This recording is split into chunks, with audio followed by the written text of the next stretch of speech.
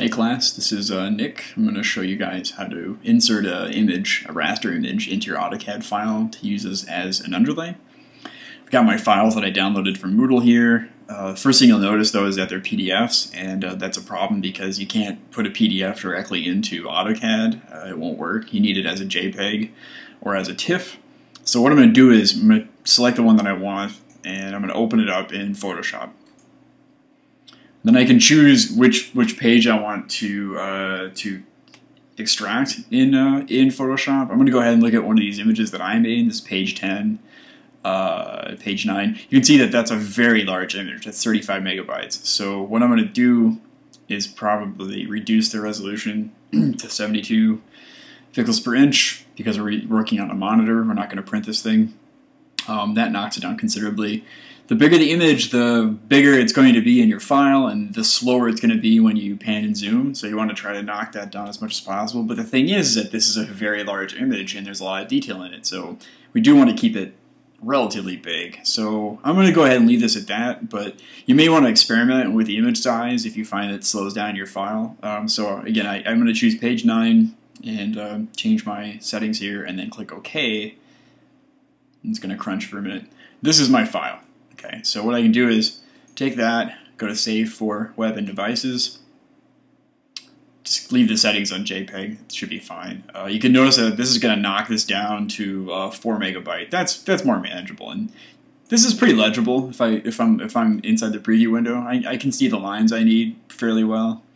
So I'm going to go ahead and I'm going to save that to my desktop. Okay, and I'm just going to call this, whatever, image. Okay, then I'm going to go into AutoCAD, and from here I just say Insert Raster Image Reference, and then I'm going to choose my JPEG, which is my image in this case. Say Open. You can see the picture there and make sure that's what you want. I'm going to go ahead and specify on screen where I want it and how big it is. So you get a little cursor and you're going to specify where you want it. Maybe you want it at 0, 0 or somewhere thereabouts. And then when you click it, you get to choose how big you want that image to be. And that puts it in the drawing. Okay, so you can sort of zoom in here. And you can see that I get in a fair amount of detail. If you need to resize it later, it's just like anything else. You can actually scale it if you want to. That's fine. Something else that is important, you'll notice that when you draw lines over it, your lines can be kind of hard to make out, like where the line is sometimes and where the drawing is. So what we do is you can pick the image, then go into transparency, and you can give it slightly more or less transparency. And so that makes my lines stand out, but I can still read the lines in the image in order to make my tracings. Okay, so that again, you just choose the image, and you're going to select the transparency value. Another thing that's really useful to do is to make sure that your image is on a layer. You may actually want to make some kind of a layer for that image. Okay, and then you could always go in and lock that layer. Go ahead and do that. So I'm just going to make a new layer.